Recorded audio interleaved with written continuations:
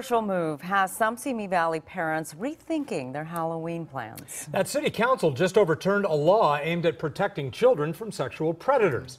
CBS 2's Jasmine Viel is live in Simi Valley with details. Jasmine. Well, Jeff, according to Megan's Law website, there are more than 100 registered sex offenders living here in the Simi Valley. And when Halloween rolls around in a few weeks, they're going to have more freedom. That's because a city law is no longer active. It was killed last night, meaning it's not going to keep trick-or-treaters away from their homes. So let's take you to the Simi Valley City Council chambers.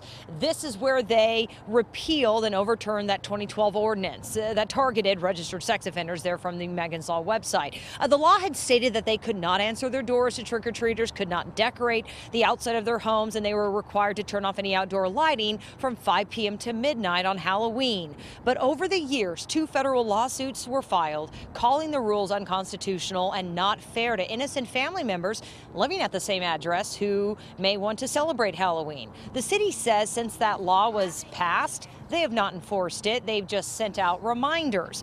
Not to mention, sex offenders still on parole have to abide by similar state Halloween parole conditions and those compliance checks. Parents who were at the meeting last night say they will be more vigilant, though, here on Halloween.